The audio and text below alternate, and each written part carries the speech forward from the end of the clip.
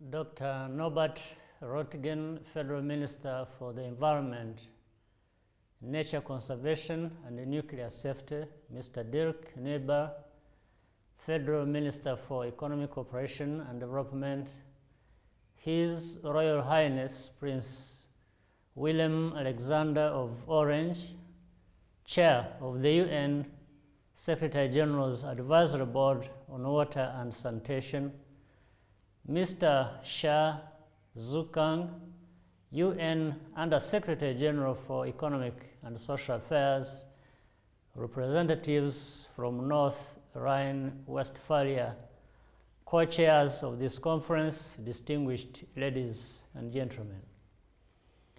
Let me start by thanking the German government for organizing such an important conference.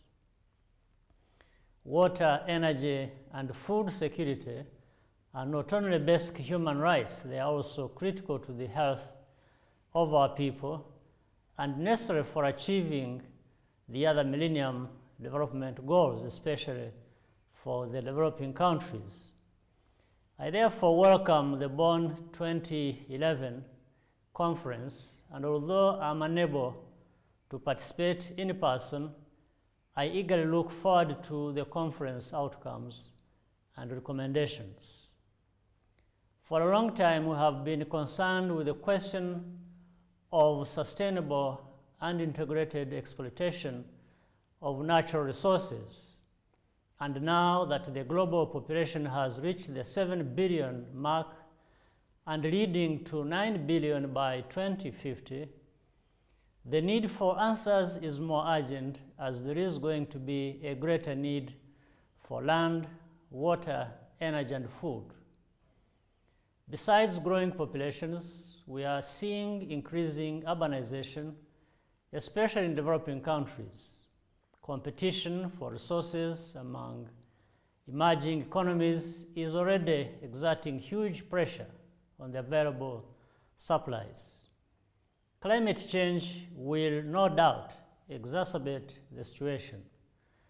The critical issue we face is how to better leverage interventions in water, energy, and food sectors to further green our economies and at the same time achieve sustainable development. I believe the first solution lies in enhanced management of what we have and finding innovative ways of producing more with the limited resources. The modern technologies at our disposal provide the means to do this. What we need is the common understanding and the political will to use them. At the level of policy formulation and implementation, we must adopt the nexus approach. It certainly creates synergies and, in our experience, facilitates more effective financial resource mobilization and allocation. As far as developing countries are concerned, we need to continue to strengthen governance and institutional coordination, establishing regulatory frameworks that promote the green economy and ensure that benefits are equitably shared. It is important to engage women, civil society, and the private sector. In developing countries, the involvement of women is particularly critical, given that they produce up to 80% of food and provide 90% of water and fuel wood. We also need to educate our children and raise the awareness of the prudent use of water, energy, and land. This will result in better productivity and a more resilient environment for future generations. Let me also say that foreign direct investment is a big driver for change in a coordinated use of resources. Besides job creation, capacity building, and creating the necessary infrastructure, it brings in innovative technologies that can be used for sustainable harvesting of water and harnessing energy resources as well as for sustainable farming for food security.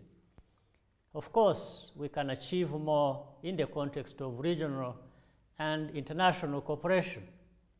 An example of such a cooperation on the African continent is the Lake Victoria Basin Commission, which is a coordination body for environmental and natural resources management in the region.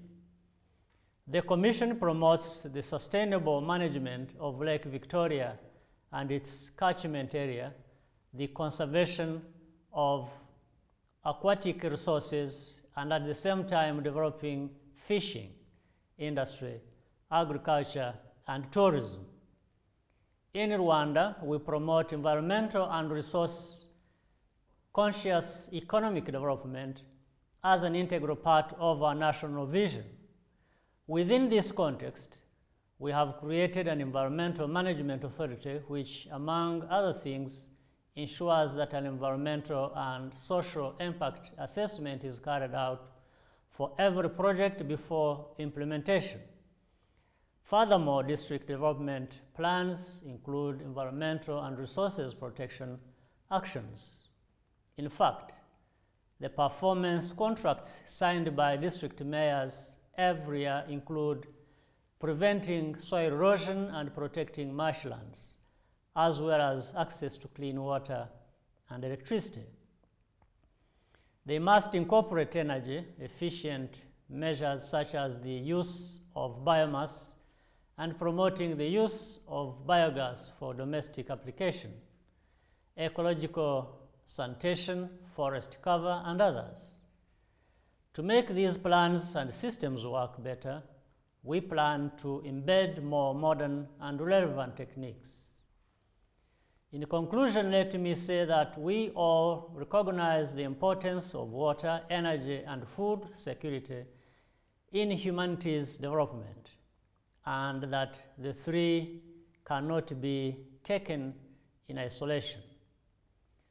To use them more optimally and further grow our economies, we need a new way of thinking that involves greater coordination among nations.